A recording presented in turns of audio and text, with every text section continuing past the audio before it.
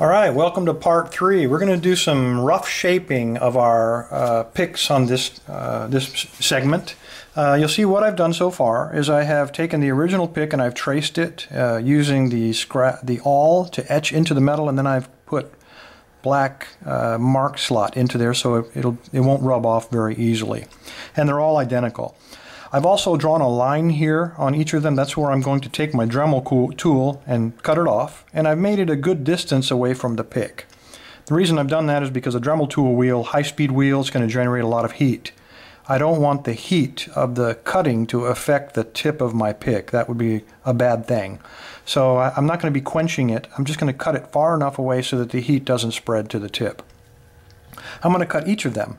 The other thing I've done, I've marked the 3 thicknesses. We're going to be making 3 picks in these 3 different thicknesses.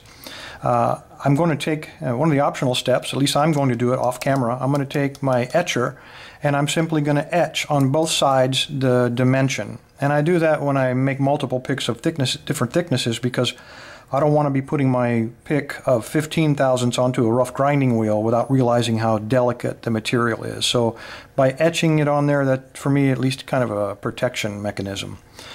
Okay, so what you will need your Dremel tool with a cutoff wheel. It doesn't matter if it's diamond or carbide or whatever. As long as you can cut through this metal, you're good to go. The other thing you're going to need for roughing this in will be some kind of grinder. It doesn't matter, 6-inch, 8-inch, 12-inch. It really honestly doesn't matter.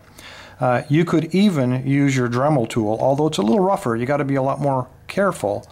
But you could conceivably use a Dremel to grind these out. So this is just, it's incredibly easy, and I'm really surprised more people don't make their own picks. Okay, so let's get on with the rough grinding and shaping.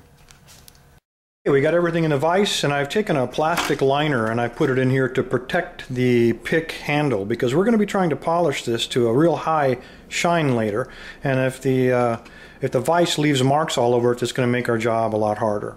Okay, we're going to be using our Dremel tool. We're simply going to be cutting along this line, so as always, wear your safety equipment, eye protection, ear protection, and just so you know, I'm wearing 2 condoms right now to protect myself. So here we go.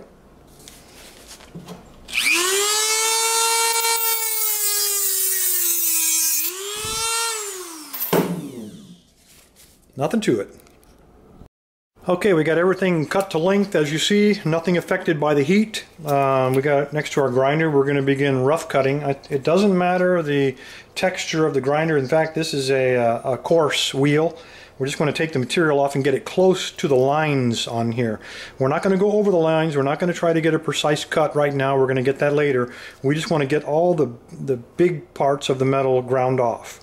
Now, an important part of this is we got a little water. We're going to grind for a second and then quench it in the water, because we do not want the heat of the grinding to affect the metallurgical properties of our picks, because it will weaken it. It'll make it brittle or it'll make it soft, and we want to avoid that.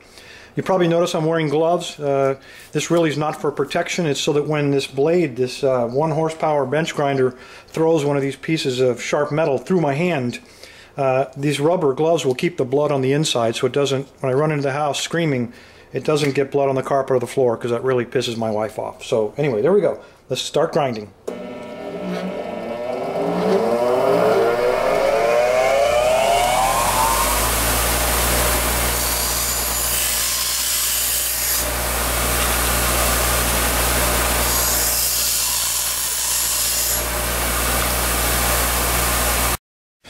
Okay, we got that, got through it with no injuries whatsoever, no damage to my hands, which is always a good thing. You can see we've got them roughed in. They're still, you know, quite a bit different. Got some rounding things, and the edges are very, very sharp.